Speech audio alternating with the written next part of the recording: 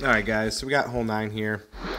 We're actually just going to be playing Titan and Thor's Hammer, and we're just going to be kind of seeing how this one goes.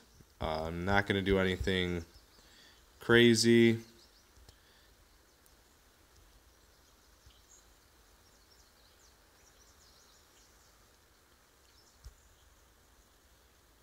I'm not even going to overpower it.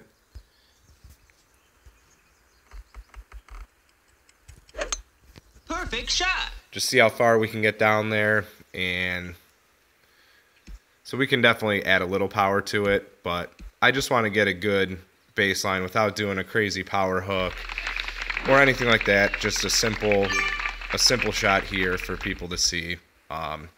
Definitely I would recommend using a power 4, power 5 ball just because for your second shot it's going to make life a little easier, but we'll see where we're at with the power 3.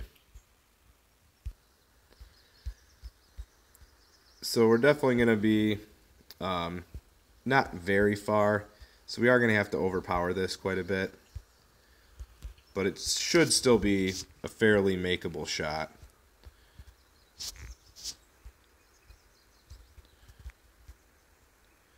So we want to hit right about there. So we need like an overpower of about 5 rings.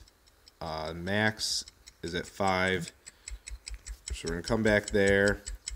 We're going to see how much we can move it up. So we're going to need a little bit of power. And a little curl to counter the wind.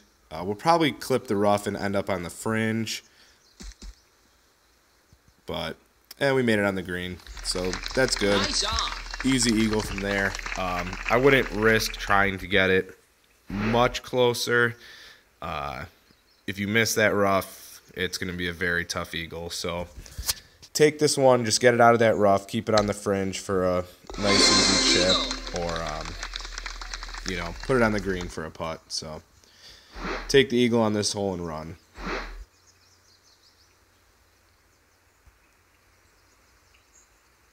We're going to miss it because we don't want to qualify. So, all right, guys, see you on the next one.